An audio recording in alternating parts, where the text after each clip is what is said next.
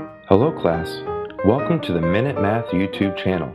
Please hit the subscribe button below and share our videos.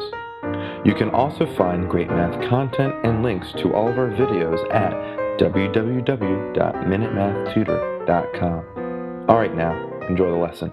Hi, I'm Sean Gannon, and this is Minute Math, and today we're learning about rounding numbers. We'll round each to the place indicated. So if I was given this number, 1.73549498, and we're rounding to the hundred-thousandths. The hundred-thousandths. Well, the hundred-thousandths place is right here on that 9. Okay? So I look to the right of the 9, I see a 4. That 4 causes the 9 to round down because the 4 is between 0 and 4, right? So 9 rounds down, keeping it a 9. To the right, the 4 is just left alone. 4 left alone disappears, and we bring down everything else. 4, 5, 3, 7, the decimal point and 1. So our final rounded answer is 1.73549.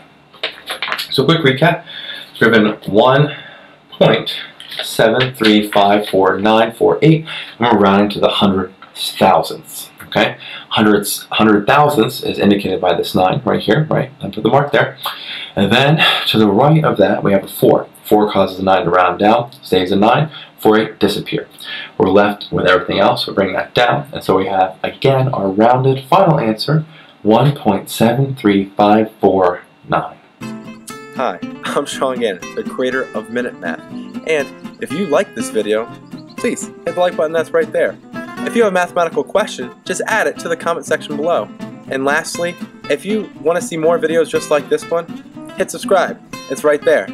But as always, thanks for watching.